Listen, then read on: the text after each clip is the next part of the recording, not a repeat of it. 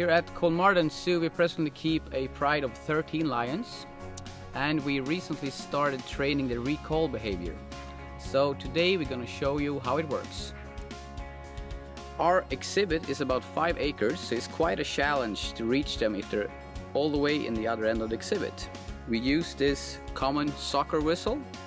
3 signals means stop whatever you're doing and come inside the house as quickly as possible.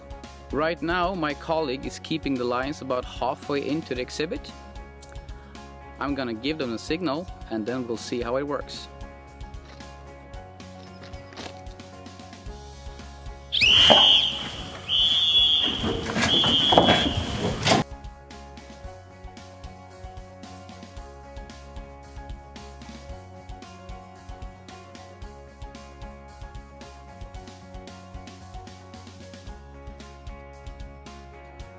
As you can see, they're running past me, not towards me. This signal does not mean come to me, it means go inside the house. So wherever I use this whistle from, they will ignore the location but just run inside the house instead. Exactly what we want.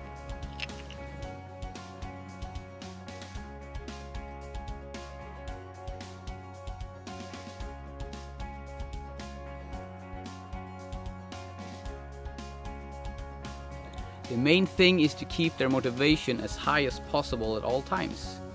To do that, we always change the type of reinforcement they will receive once inside. Today, as you can see, it's a big feeding that they will receive about once a week. Other days we could use ribs, small pieces of meat, or even goat milk as treats. We also do change our locations inside the house, and this keeps their motivation sky high at all times.